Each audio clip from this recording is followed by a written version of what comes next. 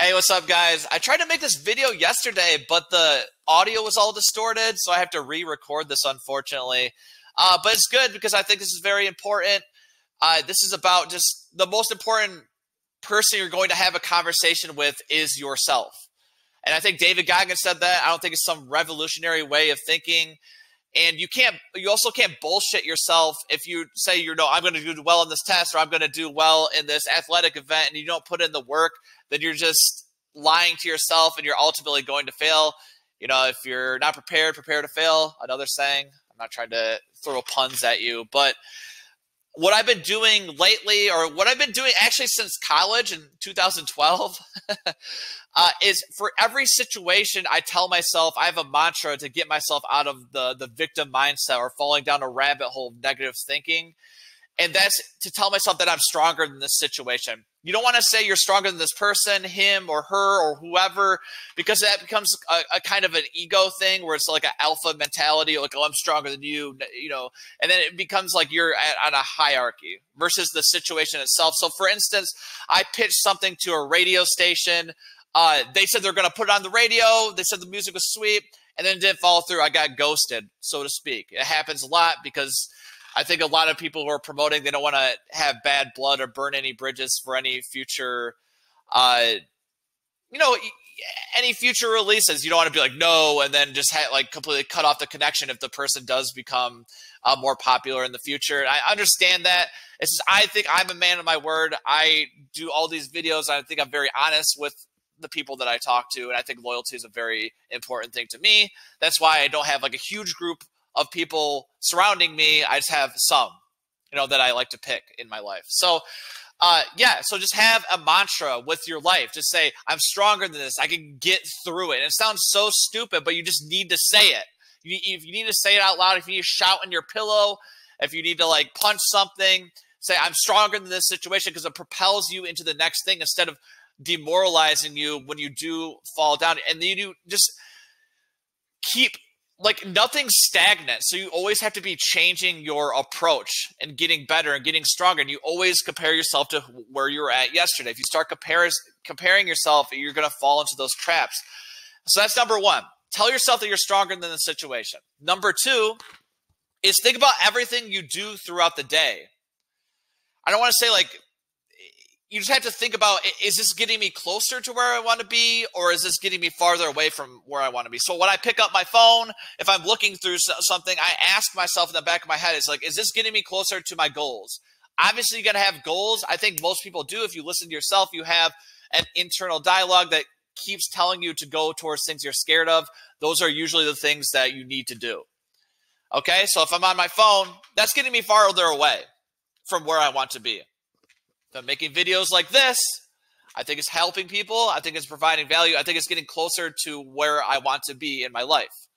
So think about everything that you do. Write it down. Seriously, people do stuff like that.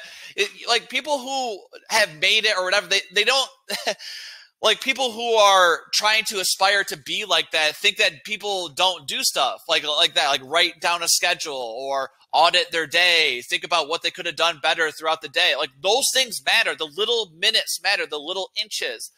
Like that Al Pacino speech in that stupid movie. What's that movie called? That football movie. He says it's all about the inches, all about the little things that you do throughout the day that matter. All those minutes that go by, that went by, you're not getting that back. So yeah, just really consciously think about it and just think about what is eating up your time. Think about who is eating up your time. Think about how you could be better to your spouse, how you could be better to your family. All of these things matter. All of these things are connected in some way.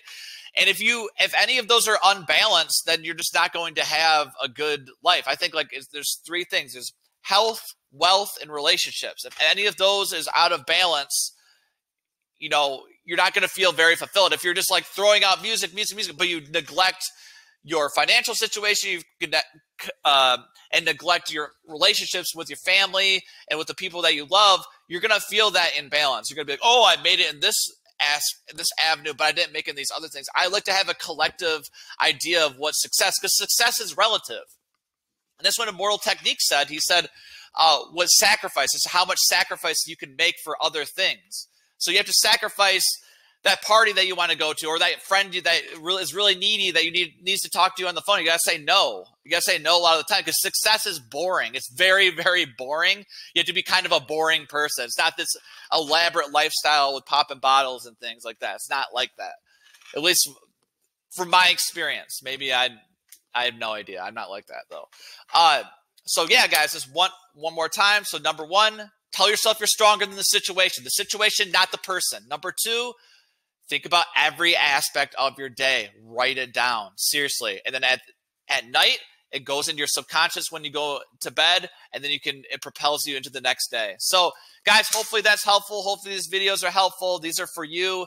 Honestly, I want to connect. I want to build a more I hate saying that, like a positive community. Like, I don't like saying that because I think there's a lot of fake positivity. You could get pissed off and you could get fiery without just like being happy all the time, like a Brave New World where everyone's just giving fake love. I just absolutely hate the fakeness of some of these positivity movements. And I think honesty is the number one thing. If you have good intentions when you're being honest with someone, I think that's like the best thing to do, the best intention ultimately.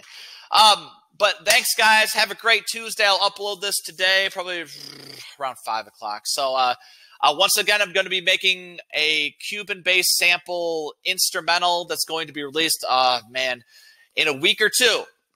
Hyphens. I'm not quite sure. Hopefully nothing messes up. Where's the wood? Okay. So guys, have a good Tuesday. I'll see you next time.